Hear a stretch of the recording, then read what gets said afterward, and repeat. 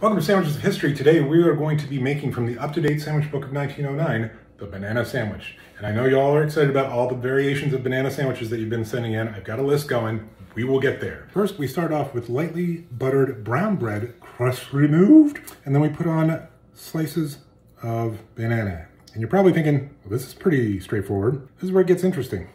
Goes in the oven. Yes, it said to put it in a hot oven until the bread is toasted. Didn't say how hot, didn't say how long, but there we are, the banana sandwich. Let's give it a go.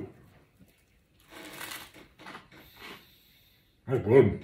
If you added a little cinnamon to this or maybe a little vanilla, oh man, that is tasty. I mean, it's not a lunch sandwich, it's kind of a dessert sandwich. I'm not gonna knock it. Oh, and the book also says it's very good for invalids. You're welcome. See you next time.